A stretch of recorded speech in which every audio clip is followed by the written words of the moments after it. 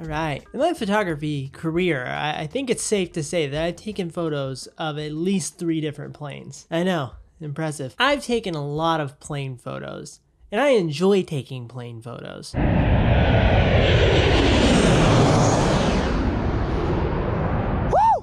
like action in my photography. I don't think I hit an artery. That's part of why I've spent so much time doing street photography. And I like to take photos of these giant flying buses with interesting environments around them. In these photos, I intentionally include the environments because photos of just planes tends to not be as interesting to me as photos of planes with an environment. Just like a good drug cartel, it's about relationships. Like I said, I like action. So when I've taken photos that lean more into the realm of like landscape photography, I tend to want to put something in it that's moving, some locomotive noun. So I recently took a visit to South Florida, and while I was there, I went to Miami International Airport. Now I've discovered that Miami International Airport has a plane spotting location. And this is not abnormal for even large airports, but one thing I noticed about this plane spotting location, which is something I'd never seen before, is there was something unique, and that was holes in the fence to stick your camera lens through. The place is literally called The Holes. So I went there at night and had a blast. Oh, that's pretty good. Yeah. Oh, over the other plane. Fun. Oh, I'm like a kid. This is so great. I'm trespassing. I wanted to capture a photo of a 747. That didn't happen, unfortunately. One of the things I was working to accomplish while I was there, and I found it to be a lot of fun, was I would follow the planes and create shutter drag on the background. I did that over and over and over. I also captured a couple of shots where the lights on the planes, the red lights on the planes, were on. And I found that that added a little something special to it as well. I always like capturing Spirit planes because they're yellow. That works well for a photo. And at times I was actually working in the hole that I was shooting through as a foreground element. That's another thing, is if I have a good foreground element, I like to work that into my photos as well. I think a lot of times it can make things more exciting. I like when I can put together these relationship elements in the environment and use a subframe to zero in on what the focus of the photo is. Shooting at night was a lot of fun because of the light. You had the lights from the airport, you had the lights on the planes themselves. The sky was lit up nicely with all the city lights around. So that was pretty cool. I also took a couple of photos of the tower. I was able to get very close to it. Very interesting spot. Now, another airport that I spent some time at when I lived in South Florida was the Fort Lauderdale airport, and there was a park that went all the way down the side of the airport. I would capture various photos there, and this one I paired one of those yellow Spirit planes with the air traffic control tower. I thought that was fun. I took this beauty on a beach quite a ways away from the airport. This was the loudest beach in the world because planes were constantly coming in to land at the airport.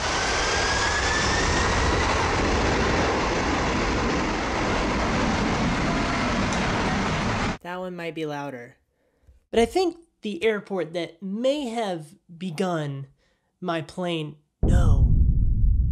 Wait, there was one before. I think it was the Greenville, South Carolina airport that begun my enjoyment of airport photography. But that was a smaller airport. I don't think it would be safe for a larger plane to land at that particular airport. Anyway, I spent a lot of time at the Salt Lake City International Airport when I lived in Salt Lake City. That airport was very different than any of the Florida airports because the background was there was the Salt Lake Valley and mountains. It was a beautiful landscape. Great viewing area for planes both coming into land and sometimes taking off when they would reverse the flow of the airport, and you could get right under the towers, you know, the approach towers. But I would take photos of these planes coming in various weather conditions. Sometimes the sky was sunny and bright, sometimes it was cloudy and moody, dramatic cloud weather. I would capture the planes from the side. I would go directly under the tower and point up at the plane coming over the tower and aligning with it. I found that Southwest planes worked particularly well in that area. The color scheme on the planes were nice. Fun stuff. Fun. One time I actually captured a photo of the windows of a United flight, and you could actually see the people in the windows. I thought that was neat. One time I went there in the evening and took some rather cinematic photos of the airport itself.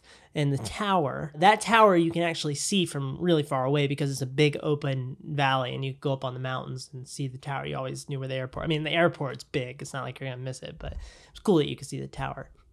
One of the tallest buildings around. There was also a smokestack, though, at a factory by the mountains that set some records. I think it was the tallest freestanding structure west of the Mississippi River. I remember the first time I saw it, it was breathtaking. I don't need all my subjects to move. Here's one I took from the side of a mountain of a sunset going behind other mountains. I believe that was Antelope Island, and a plane coming by from quite the distance. I also want to mention that at the airport, there was an illustration, I don't know if it's still there, that would be the most amazing airplane in Salt Lake City photo that I could ever take. Maybe one day I'll recreate it, even though I don't know if it's actually physically possible. But I'll say that one of my favorite plane photos I've ever taken was this one. And this was a plane that was fighting a wildfire up in the mountains in Utah. Utah was amazing. I reminisce. It was a cool spot. But anyway, you had the smoke in the foreground, very dramatic. You had the plane's all shadowy. The atmosphere made the plane look more foreboding and intense, and that was certainly what I felt when I was there. It was a very low-flying plane. It was an intense and exciting scene, and I think I was able to capture some of that here. I love the photo. One of the things that's interestingly challenging about taking photos of planes at airports is you are restricted because it's a big place. It's often surrounded by buildings, and there's a fence. Getting visual access to the airfield can be tricky, and there are going to be only certain areas that you can get to and certain vantage points that you can get. Hi there, is that your car back there? That is my car. Okay. Yeah. Yeah, this area right here, well, they're approaching from the north. You're fine. Well, normally we don't permit scanning. This is called the ILS critical area. Okay, yeah. So the ILS lighting system, we have since they're coming in from the north, we're fine. But if they were coming in from the south, if they had to dump fuel or they dumped fuel and they blew up, you never know you were out here. Sure. Just keep your eyes open for another... Not me. Just keep your eyes open for other units coming around. Sure. Because they'll probably check your car. All right. Thank you, sir. I appreciate it. Have a good night. So working within those limits is really interesting. Now, don't get me wrong. If I was able to, Minecraft creative mode float around the airport, that would be great. But the restriction is also enjoyable. Maybe one day I'll get to photograph the beautiful 747 up close. The queen of the skies. But anyway, that's it for this one. Hope you found it inspirational and educational. Have you ever photographed a flying object, identified or unidentified?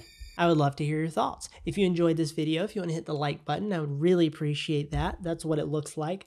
And if you want to subscribe to see more of my videos and stuff, then I would greatly appreciate that. And I would like you. So have a lovely day, guys. Thank you so much for watching. Love you. Goodbye.